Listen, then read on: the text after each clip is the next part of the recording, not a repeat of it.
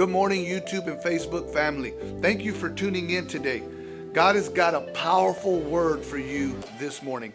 I know that just by you tuning in, you getting up this morning, God is going to reward you for that. Why don't you go ahead and invite friends, share this page, take out your Bible and your notebook and begin to write down, because I know that the Holy Spirit is going to minister to your heart today. Well, God bless you, and we look forward to what God is going to say through this message. Would you please leave us a comment below of how this message is ministering to you and how it speaks to you. So let's go into the sanctuary now and hear what God is saying. Yeah, guys can take your seat.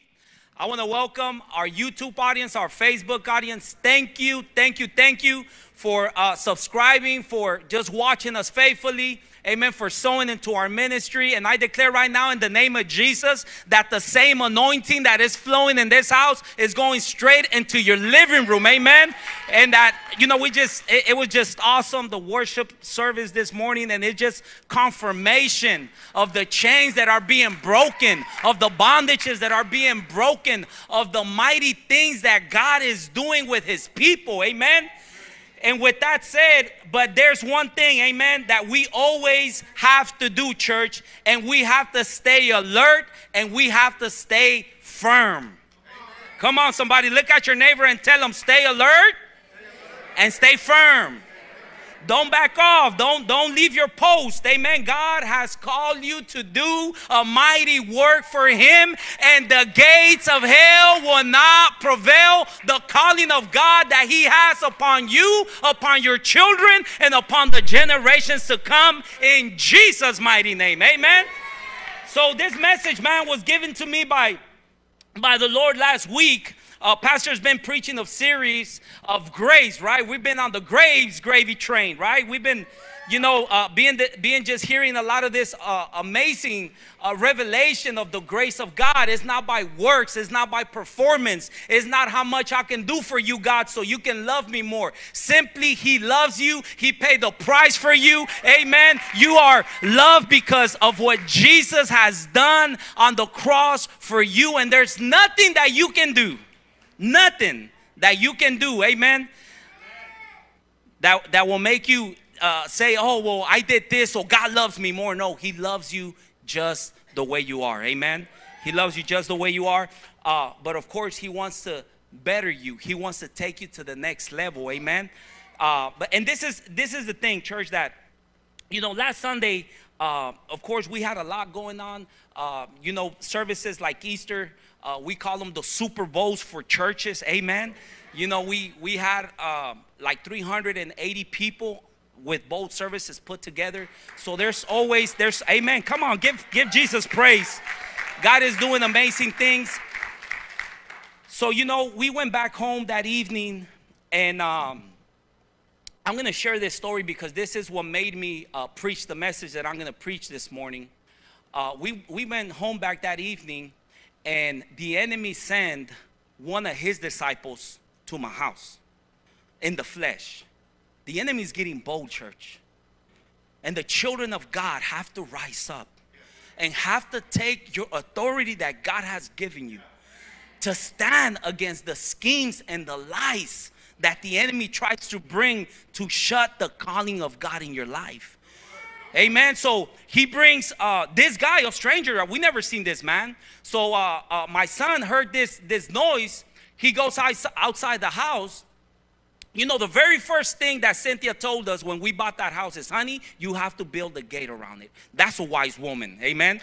She said, you have to build a fence around it. We need our kids are homeschooled. I have 2 daughters. I have a son. They were younger, you know, so they were home most of the day. So guess what? The very first thing I did was build a gate around it. Amen. And in the spirit, it also has a spiritual meaning. Amen. The Bible says that God puts a gate around those. Amen. He puts a fence around us, a fence of fire that will stop the flaming darts of the enemy to come into our home. Amen. So why is the gate important? It keeps intruders out. It keeps intruders out. So this guy was right outside our gate. Junior walks out and he sees the guy. He's mumbling some stuff, saying some things. Junior comes back, wakes up Cynthia and says, Mom, there's this guy outside. I think he's drunk. I don't know. He might be looking for Dad. You know, I don't know, right?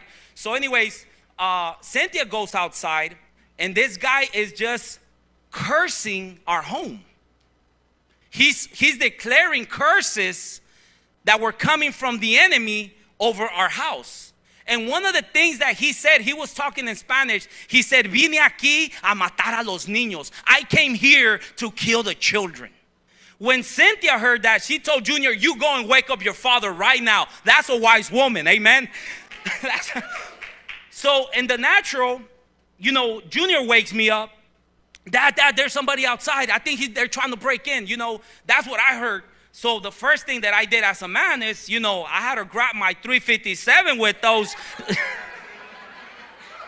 with those hollow points.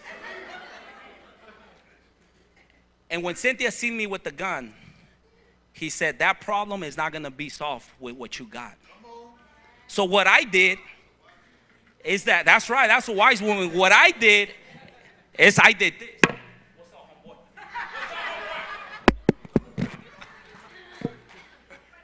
I have this right here has more power than this right here. Amen. So what we started to do is that we started to speak against the curses that man started to say on our house. We took our authority. That home belongs to us. Amen. That home belongs to the Lord Jesus Christ. It doesn't belong to the enemy. Amen. It belongs to Jesus. So we took our authority. We stayed firm. Amen. And we started to cancel everything that man was saying. And you know, of course, you know, we use wisdom. We call the police. We didn't know this man's intentions. And soon he walked off. He disappeared. So anyway, Cynthia and I started to pray. So she goes outside the house. I start to pray inside the house. That's a wise woman. So anyways, you know, she goes outside the home. She starts to pray over the yard, you know, and everything, just all around the property. When she goes outside of the gate, see, the enemy, he's always trying to find a loophole, church. He's always seeking una rendijita, a little gap that he can come into. And that's why it's important for us to be full of the Holy Spirit, because the Holy Spirit is going to show you those little gaps that you're not going to be able to see in the natural. So she goes outside. She starts to cancel and destroy everything that this man was speaking. And this is the thing, like, how did he know that my daughter drove that vehicle that he was putting curses and saying, I'm here to kill the children? So Cynthia started to destroy that, and something started to choke her. Like, literally, something started to choke her to where, you know, she said, I didn't get afraid. I wasn't scared of what's taking place. It just showed me that I needed to raise my level of prayer. It just showed me of, you know, that this, whatever this guy came to do, you know, it's not gonna stay here. It's not gonna linger. So she commanded that devil to go in the name of Jesus. She took her authority. She started to pray over that. And the Lord just showed her, you need to stay up praying for the rest of the night. So anyways, as she was spending time with the Lord, you know, she started to, you know, dive into her word, and she started to see that the peak hour for demonic activity takes place from 12 midnight to 3 in the morning. So God told her, I need you to pray till I tell you to stop. She's still praying. Amen. She's a wise woman. She's still praying to this point every single night from 12 to 3 in the morning. You know, why did the Holy Spirit show us this, church? See, the enemy is very sneaky. And there could potentially be doors taking place in your house that are open that you don't even know they're open. And that's why the Lord gave me this message, to stay alert and to stay firm. Amen. The scripture that we're going to be camping out of is going to be Matthew 12:29. Matthew 12:29. See, church, when Nehemiah, when they were building, amen, the gate, when they were restoring, amen, the walls, they were not only working, but they were locked and loaded. They had a sword with them. They knew that if they got too busy, amen, if they got too caught up in the natural and disattended the supernatural things, that the enemy was going to catch them slipping. Therefore, when they were building, yes, they were doing God's work, but at the same time, there were also people of prayer, people that were watchful, people that were keeping an eye for the enemy. Church, as we are building God's house, we cannot get so caught up in doing all the right things. Oh, we got the right camera, we got the right lights, we got all this right stuff, the right worship. Man, we finally get it down. Man, we remodel this place. Look, if you're not praying, if you're not getting a hold of God, if you're not spending time in your word, amen, you're going to start to do all this thing mechanically and potentially open a door for the enemy to come into your house without you even realizing it. So Matthew 12:29, it says, or again, how can anyone enter a strong man's house and carry off his possessions? This is very important. Unless he first ties up the strong man, then he can plunder the house. Let me tell you, church, that this guy, demon possessed. Oh, and this is the thing. That when Cynthia, went outside, I forgot to mention this, and she told him like, hey, what do you want? He completely ignored her, and he started to talk to whatever was there, this demon, right? And he was getting instruction from this demon. He was getting, whatever this demon wanted for him to put on the house. So here, what he was doing, he wanted to bind the strong man's house. He wanted to bind us. And I started to think, if my son wouldn't have heard that noise, if my son wouldn't have been the watchman that night, if he wouldn't have gone outside, this man would have came, put whatever curse, and I'm not here to glorify the devil because, he's already defeated, amen? Jesus already destroyed him. But I believe that God showed us that because we need to raise up our standard, amen? So anyways, here this scripture is saying that if someone wants to break into your house, that they have to bind you, correct? This man wasn't there to steal my goods. He wasn't there to steal my tools. He wasn't there to steal jewelry. He was there for something else, a different possession. The possession that God has put inside of you. You have gifts, brothers. You have talents. God has blessed you with abilities to do things. Some of you guys, man, you are very talented. You got gifts to make music. Amen. Some of you have gifts, amen, to teach, to preach, to evangelize. There are many gifts that God has placed you. If your gift was not something of value to the enemy, then why does he work overtime to shut you down? Why is the enemy working overtime to stop the calling of God in your life? Why does the enemy always, tries to find a loop with your children? Come on, somebody. With family members. Come on, with this, with that, to try to discourage you because the gift that you have is valuable, church. The talents that you have, they're valuable.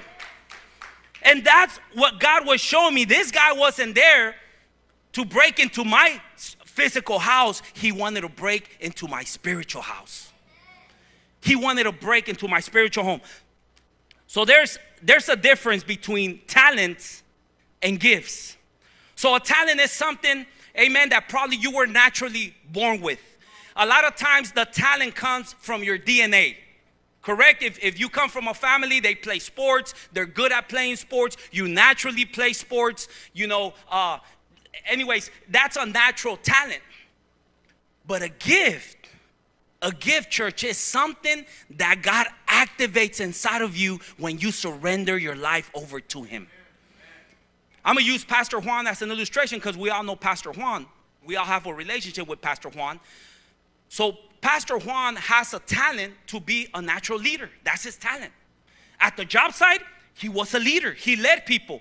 He led by example. There was problems that would take place. He will find the solutions. It just came natural to him to be a leader. He didn't know he was a preacher. He didn't know that God had called him to preach God's word. But when he surrendered his life to Jesus, the gift of God got activated in him. And the talent, come on somebody, I'm taking you somewhere.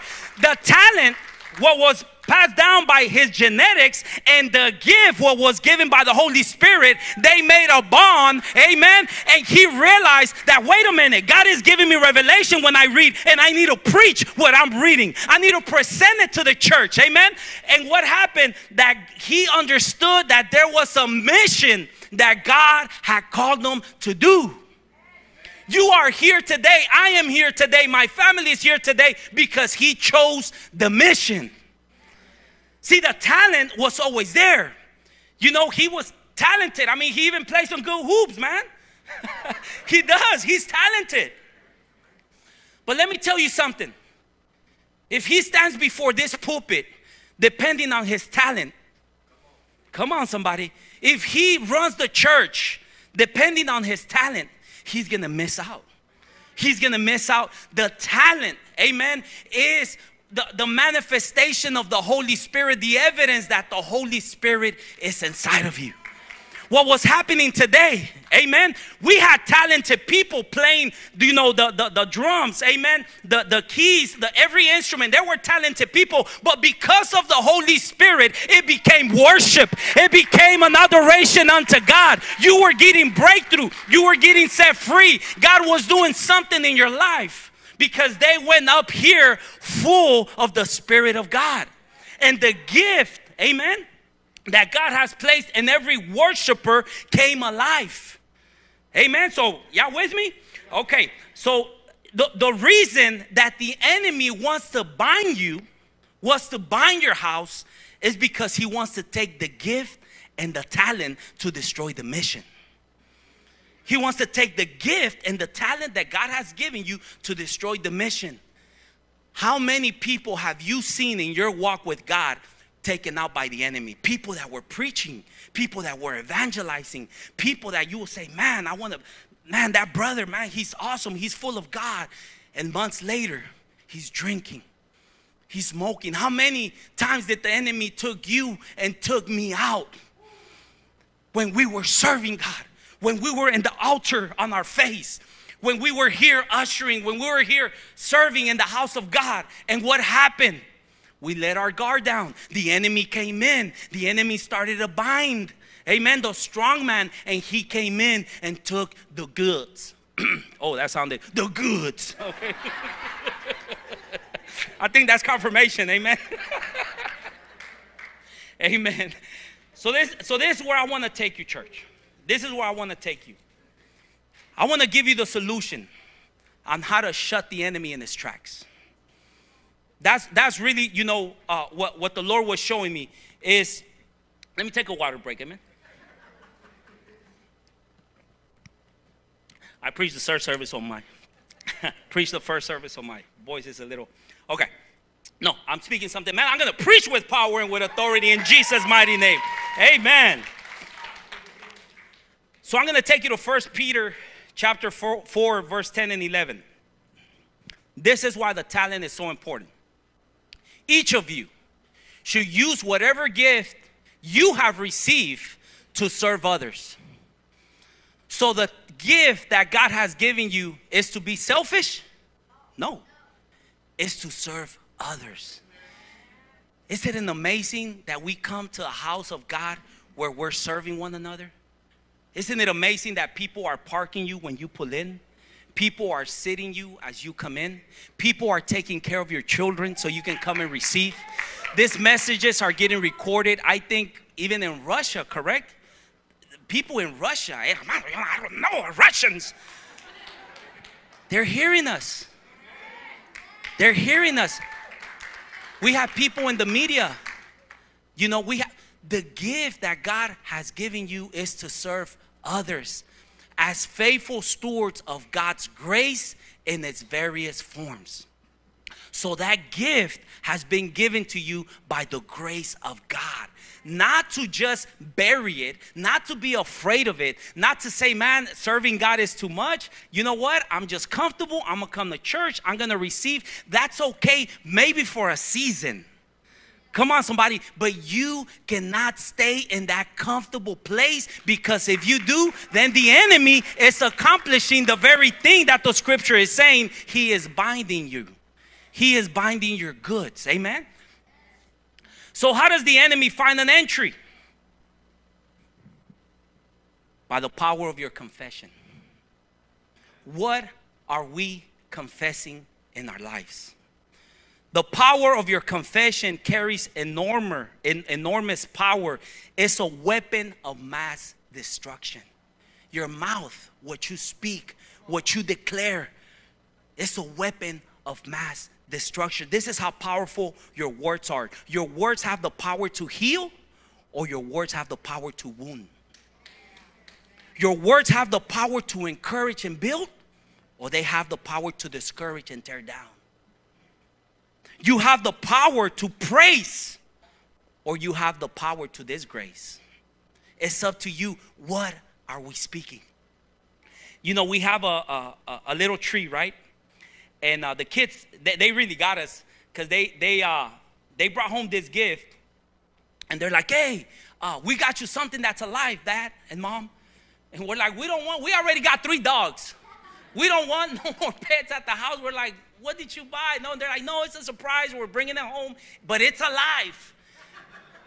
And we're like, oh, Lord. I said, we're just going to have to return it. You know, we're thinking, I don't know, a cat. I don't know, right? But we're thinking it was like a little animal or something. Anyways, come to find out, it was a beautiful tree. But that beautiful tree was dropping every leaf. This is a tree we have in our house. Y se quedó bien peloncito. I don't want to look at nobody. Okay.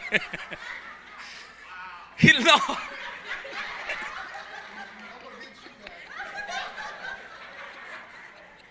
Pastor, that's not. So anyways, we thought the freeze even had killed it, right? But this is the thing.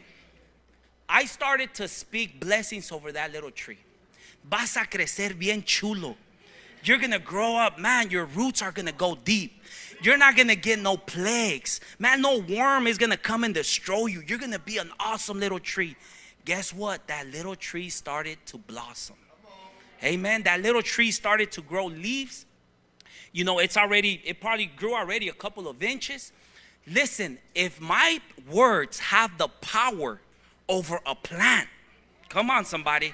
If my words have, that kind of power over something that, that doesn't speak back, but it's alive, guess what? When the enemy comes in, your words have the power to dismantle him. Your words have the power to shut him in his tracks. Your words have the power to command that devil to leave in the mighty name of Jesus. So why are your words so important? And why are your confession, amen, so important? Because that's the way the enemy is going to find a loophole. By what you are confessing. These are some of the things that I will find myself confessing.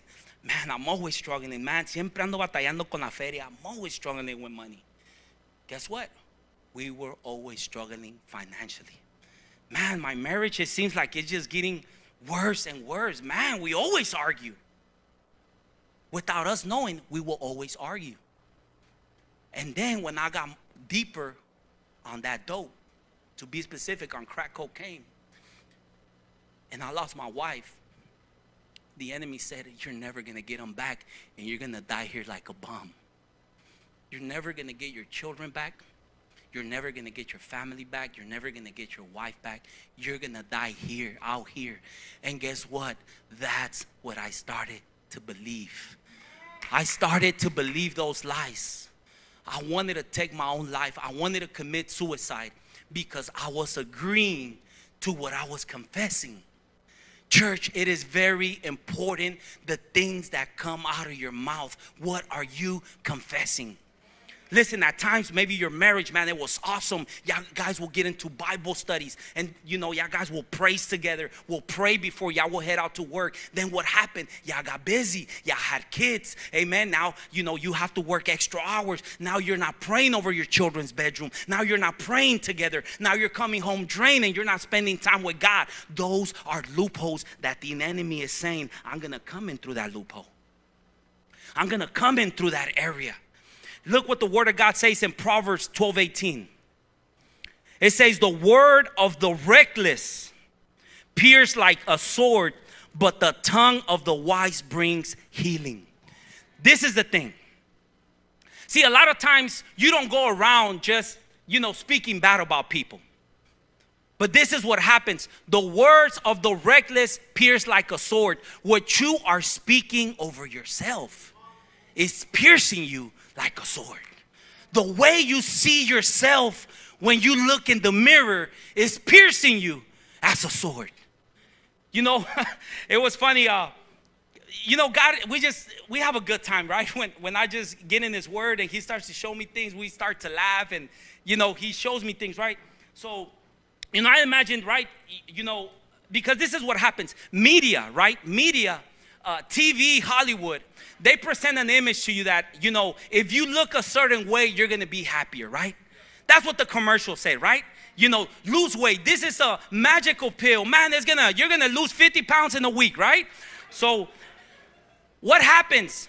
People, that deal with identity issues, right? They start to go through extreme things so that, they can apparently feel good about themselves. But look, a pill is not gonna take care of what you're still confessing. You need to start to confess, I am a child of God. I am loved. I am blessed. And this is what God was showing me, right? So imagine somebody, right, that's probably look at yourself in the mirror and you're like, man, I'm disgusted with my body. Like, man, I try to lose weight all the time. It just can't happen. I can't wear this dress. Whatever lies the enemy is putting inside of you, right? Flip it around for the enemy. Next time you stand in the mirror, say, mira nada más que curvas tan peligrosas tengo. Ooh, I got dangerous curves. Ooh! Hey, honey, how you like those curves? They're dangerous, baby. They're for you. They're for you, honey. What happens? What you start to confess, amen, will make a difference in the way you walk. It will make a difference. Yes, there's nothing wrong with staying healthy, with eating right, but that's not your identity. Your identity is found in Christ. Your identity is found in Christ, church. And what you start to confess, you start to beat your own self down with words. You start to beat your own children with those words. Proverbs 18:21 says, the tongue has the power of life and death, and those who love it will eat its fruit. This is what the Lord was showing me. What you speak plants a garden. Siembras un jardín. What you speak, you start to plant a garden. And the moment that garden grows up, you're going to go and eat its fruit. So if you're speaking negativity, you're going to go and eat the negativity that you've been speaking, because the Bible says you're going to eat the fruit of it. The fruit of what? The fruit of life or the fruit of death. When you go to the garden, what are you going to pick? Are you going to pick, things that que están, there's a Spanish word, they said pachiche, right? It sounds funny. So pachiche means something that is shriveled up. It's no good anymore. Dry, exactly, no life. We seen fruit like that, and that's not the fruit that I want to purchase. That's not the fruit that I want to put in my salad. Come on, somebody. That's not the salsa I want to make with those tomatoes. I don't want to make a salsa with those kind of chiles and tomatoes.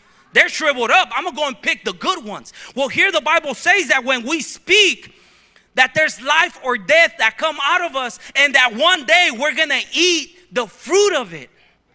You have to be careful with the words that you are releasing. Father, I thank you, Lord, that my daughter, Father God, Lord, that she's going to stay pure, Lord. Father, I thank you, Father God, that the enemy, Father God, is not going to come, Father, and bombard her with lies. Or are you saying, siempre es bien necia, siempre hace lo que quiere, nunca va a cambiar? She's never going to change. She's so stubborn. She's never going to stop doing this. She's never going to stop going to the clubs. She's never going to. Then you're speaking death over her. But if you start to say, Father, I might not see it, Lord, but I know that you have the power to break that bondage over her, Father God. In the name of Jesus, Father, I stand my ground. My daughter belongs to you. What happens? You start to create life over her with your words. It is very important, church, that we don't leave no gap at all for the enemy to come. And look, the enemy is getting bolder and bolder and bolder, church. He really is. He's taking people out left and right. I'm not saying that so that, you can be afraid. But guess what? I'm going to raise my standard in the way that I spend time with God, in the way that I pray, in the way that I meditate on His Word. If Satan sends somebody to my house to speak cursing, man, that's boldness. So guess what? I'm going to rise up even bolder in the mighty name of Jesus. We have to, church. It's a must. I'm going to share this story with you, and I'm getting ready to close. Amen. Is this pastor, and it's awesome because, when you're preparing correct, God starts to just like put the whole message together, right? And it's so beautiful because I wasn't looking, for this pastor. His name is Eddie Turner. So Eddie Turner grew up in ministry. As a young kid, his father was very involved in ministry. His mother was very involved in ministry. So he was always going to conferences. He was always going to church. He was always going to events. He said, man, I heard some of the most amazing music, amazing worship, preachings, revelation. He was always at church. He said, but one of the things that they didn't teach me is that they didn't disciple me in the Word of God. I was always going here, going there. But me personally, I wasn't spending time with God in my own personal time. I wasn't reading God's Word. I didn't have a prayer lifestyle. He said that and this is the thing, he was okay with it because he was always at church. He was always serving. That's why I'm saying, church, it can be a dangerous place if we do what we do mechanically. It will be a dangerous place for us. So, well, he said that when he reached in his late 20s, that the enemy really started to bombard his mind. He started to have an identity crisis. The enemy started to, just to attack him, with in every area that you can possibly think in his life, to the point where he started to become like schizophrenic. This is a man that grew up in the church. And now he's bombarded by the lies of the enemy. He said that eventually he got so fed up that like never before he cried out to Jesus. And he said, Lord, Father, I know I've been in church all my life, but I need you right now. I need you to show up. I need help. I'm going crazy. And he said that when he opened his eyes, that the Lord Jesus appeared to him in the flesh. He said he was so paranoid, he thought somebody broke into his house. And little did he realize that it was the Lord Jesus Christ that was standing there. And he says, Eddie, what is it that you want me to do, son? He said, Lord, I'm losing my mind. I'm going crazy. Show me what's happening. He said that the Lord took him out of the spirit, man, and showed him showed him, and he seen that vapors were coming out from his mind. He said, Eddie, all those lies that you've been believing are nothing but vapors. He said they have no power. They're lies from the enemy. But those vapors that you've been listening to, he said, you have made them a reality. Church, the lies that the enemy bring to us are nothing but vapors. They don't have no power. They don't have no authority. But this is what happens. You make them so real in your life, you start to call them my infirmity, my diabetes, my high blood pressure, my pain. I'm always in pain. I'm always in pain. Guess what? You're always going to be in pain. I got to run and depend on my medicine. When did it become yours? When did that sickness become your sickness? And he realized that he was confessing and thinking the wrong things. The Lord showed him that. But then he told him this. He said, that's what you're dealing with in your mind. He said, but I'm going to show you the real issue. He said, look over there. And when he turned, he seen in the corner, he seen two devils. He said, that's your real issue. That's what you've been listening to. That demonic activity is what's been tormenting your mind. Church, the reason that sometimes, I'm not saying any one of you here, you might not be able to go to sleep. You toss and turn. there's thoughts, perverted thoughts, evil thoughts.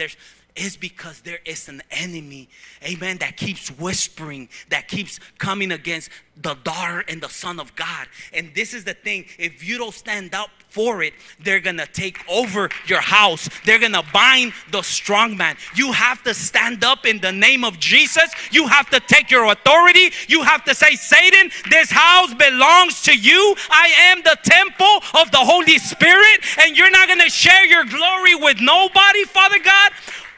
You're going to have to start to confess over your mind, over your situation, over your household, the word of God. If you don't, then the enemy keeps sending those tormenting spirits to lie to you. We dealt with this, church. You know, Eddie said that this was the thing. He said Jesus, when he showed up, he said those demons were still there. Jesus disappeared. He said, and then I realized that he wanted me to take authority over them and cast them out. So Jesus is always with us, church. He lives inside of us. The Holy Spirit, he lives inside of you. But you have to take your authority as a son of God, as a daughter of God, over those things that are tormenting you, over those things that keep robbing you of that peace. We dealt with situations in our home. We dealt with situations with our family. We know it's not them. We know it's the demonic spirits behind it. But we took in our rightful stand in the name of Jesus. And we're not going to fall for it, church. I'm not going to fall for the lies of the enemy. I'm not going to fight for his tricks. But how can I do that? By me standing in God's word. By me meditating on God's word. Romans 8:37 says this. In all these things, we are more than conquerors through him who loves us. Church, you are more than a conqueror because Jesus loves you. The price for your freedom has already been paid. The price for your healing has already been paid. The price for your deliverance has already been paid. The price for your children to be set free from the addiction has already been paid. The price for that oppression and depression has already been paid. The price has already been paid for you. Just receive it. Accept it. Stop fighting it. Don't listen to the lies. Don't listen to the vapors. Don't listen to the strategies. Jesus loves you and he's fighting for you. He said, for I'm either convinced that neither death nor life, neither angels nor demons, they exist. They exist, church. This is the word of God. Neither the present or the future, nor any power, neither no height nor no depth, nothing else in all creation will be able to separate us from the love of God in Christ Jesus. Nothing is going to be able to separate you. You have a gift. You have a talent. You have a mission.